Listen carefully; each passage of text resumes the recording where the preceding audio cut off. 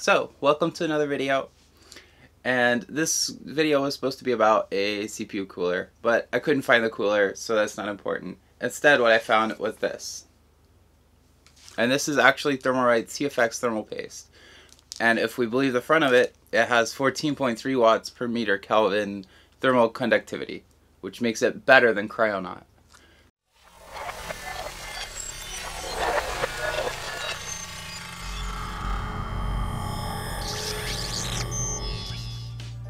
So Kryonaut's been considered the best thermal paste for a while now, and it's got 12.5 watts per meter Kelvin thermal conductivity. But because just testing 2 thermal pastes would be boring, I decided to test 10 more. So we have 12 total thermal pastes to test, and at the end of the video I'm going to break it down by price point and by which one is the best performer. So we have 12 on the table, so let's check them out. So here are the pastes we're going to test. So like I said, we have the Thermalright TFX, and we have some Kryonaut here. And we also have a mix of some old favorites and some ones that I've never actually seen before, or never used before. So we have some GC Extreme, some Arctic Silver 5, and some MX4. Then we have this here, which is actually Corsair's thermal paste. And I didn't actually know they made a thermal paste, but unfortunately, if we look at the back, we can see it's only 4 degrees cooler than whatever basic thermal paste means. But we can get some reference because it says it's 3.8 watts per meter Kelvin. So this is probably just going to be very similar to Intel's thermal paste, KPX, and I'm kind of excited to see how Noctua's paste does. I've never actually used Noctua's paste, so that's going to be kind of fun. And we also have some other ones. So these are ones I just grabbed on Amazon here. So this one is just labeled HYA9 Extreme Nano Grease, and this one is Nano Diamond Grease. And this isn't like the really expensive stuff from a few years ago. I think it was called like Diamond Nano 24 karat or whatever. That's not this one. This is some knockoff copy, and it's just labeled with TKP3D, made in Taiwan. This one I've actually used, and it's okay. We'll see how it does against like the MX4 or the Arctic Silver 5. It's in about the same league, I think. So these are the thermal pastes we're gonna toss.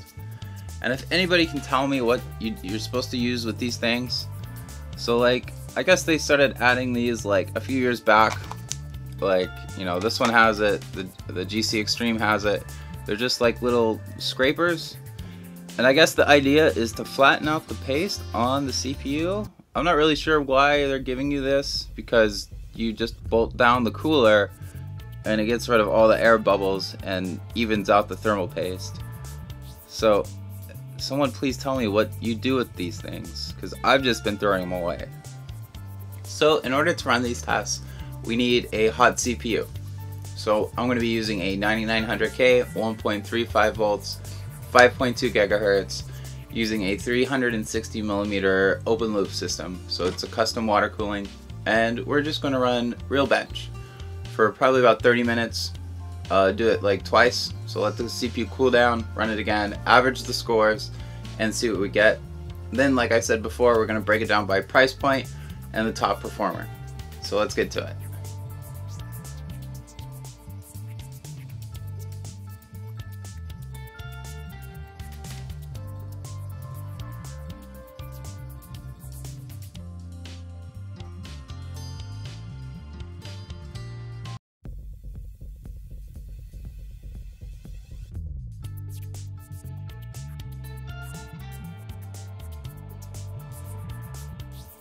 Here we have the results.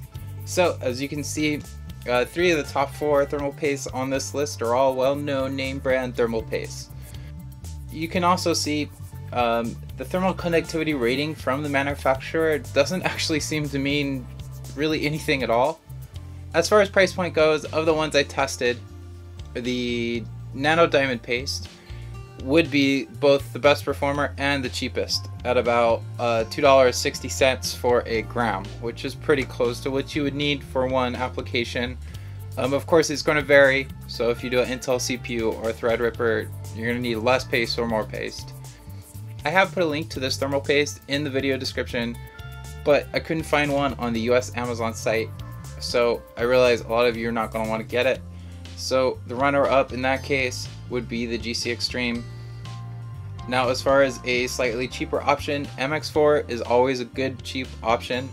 In this testing, it did nearly as well as any of the other pastes, and it's always cheap. It's like it's always on sale, so you can usually get a tube for like $4 or $5. I've also included a link to that in the description if you want to check that out. Do keep in mind that MX4 tends to have a little shorter lifespan than some of these other pastes, but you know, this happens to all thermal paste. It's just the nature of thermal paste. It just degrades and it gets worse. So you're gonna have to replace all of these eventually. So the Kryonaut. So you probably saw it on the list and you're probably slightly confused. So let me clarify some things. So firstly, I got some Kryonaut at the store, and through doing these benchmarks, I noticed that well, this Kryonaut, there's something wrong with it. So that's number one on the list. So let me show you what happened there. So this is the Kryonaut I actually got at the store, and you can see it's like a blue package. This is the normal Kryonaut package here, and you can see that this isn't the regular one, right? I didn't actually think much of this because this is how they're packaged where I'm at pretty much all the time. On all the stores you can get Kryonaut, and it's in these things. So this is either bad or old, or I don't want to say fake because they're everywhere. It has a little Kryonaut sticker. So I don't know that it's fake, but this tube here is definitely not good. So then I went on Amazon and I got the black bag, the regular. Everybody knows this bag. And that's number 2 on the list. So the Kryonaut is still beats out this Thermalright TFX stuff, but just make sure you get it in the black bag because apparently this one is not so good. So I did this just to see which paste was better or worse than any other paste, or which one was a better value. Don't get too hung up on these numbers. Like, if you like using Kryonaut, just use it. If you like using MX4, just use it, because honestly, between MX4 and Kryonaut is what, something like 6 degrees, if that, 3 degrees maybe. I'd have to look at the numbers, but that 10 degrees even is not going to matter too much on a stable system that you're running 24/7. Now, if you're benchmarking, obviously, you know, every little bit helps, but it doesn't matter. Just get a name brand known thermal paste that someone knows of. That's really it, and you're going to be set. You're going to be fine. And quite honestly, if you're just gaming on a computer, chances are you're not using the CPU 100%, or, you know, it's not generating as much heat as it could doing something else. So, you know, like compute workloads, rendering workloads will probably generate more heat than a gaming workload, right? So your CPU is not going to get as hot. So just keep that in mind as well. Like, you don't need the best thing ever to just run a CPU for games. You know, just because your CPU runs 10 degrees colder than somebody else's doesn't really mean anything. This is the end of the video, and I hope it was helpful to you. Maybe you learned something.